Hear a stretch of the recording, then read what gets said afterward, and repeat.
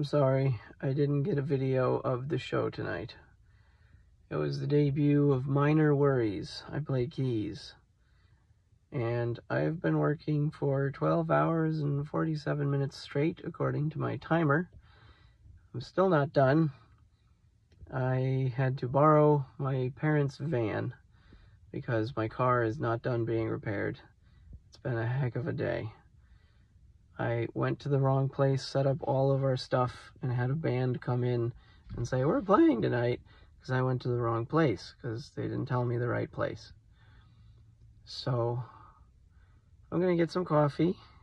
I got to unload my stuff. I got to go back, return the car, get the other car loaded up for tomorrow. And then I'll see you in Malt City Brewfest in Manitowoc in about 12 hours or so with Susie and the Detonators.